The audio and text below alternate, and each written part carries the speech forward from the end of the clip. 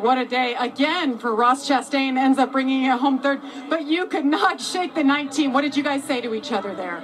Oh, we were talking about where we were going to go fishing next week. No, super proud of this effort. I mean, I thought we were a fifth place car, and a couple guys had misfortune with the caution coming out, and that cycled us to the lead. And pit crew was incredible today. They were just picking up spots every stop and got us the lead. And I'm racing with champions, and I got beat.